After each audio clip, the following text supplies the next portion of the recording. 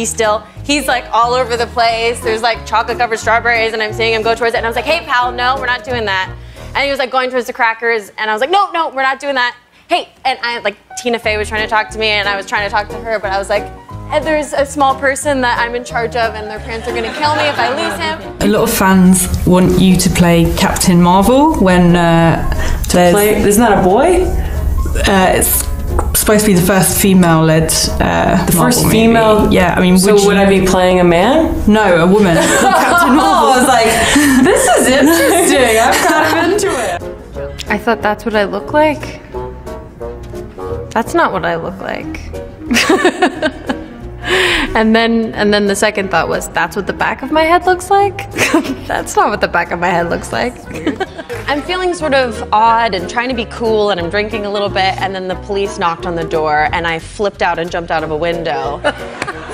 Because I thought that the police were going to arrest everybody. I didn't realize it's a common thing that they knock on the door and just say, quiet it down. So I jumped out of a window and kept running, which is not a good thing to do. I was an introvert with asthma before this movie, so I was like, I gotta get it together for this. So I carved out 9 months to train and kind of retool everything. Can you give us just, I know everyone is asking you that, but Yeah. I have to, just a little bit. Can you tease just a tiny bit, a little bit more than the synopsis? What you can tell about, No. Okay. I cannot.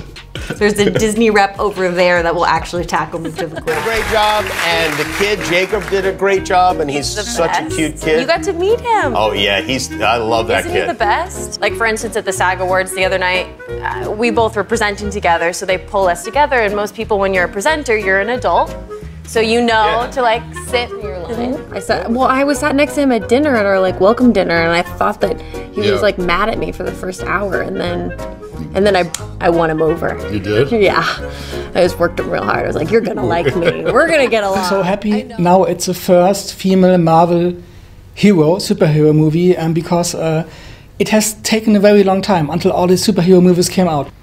I'm still getting used to all of it. It still just feels like a totally separate thing. It feels like it's this thing that's outside of me that I'm observing just like you are from the outside and just kind of watching it going, oh, this is weird. I'm down to play Chris Evans. Oh wait, no, Chris Evans is Captain America. Who's Captain Marvel? John. Brie. Oh, is this when I make something up? Next frame, guys. All those previous fights, where was she, and what is going to be your excuse? You know, that's a very good question, but you know, it's a little self-centered for humans on Earth to think that they're the only planet that needs help. So there's a lot of Avengers on Earth. Fair there's only enough. one her. You have just others. We have the There's Avengers a lot of other universe. planets. Yeah, so. Okay, I'm busy. Really fun to play with. I know. You're really good at Legos, and you were a pleasure to work with.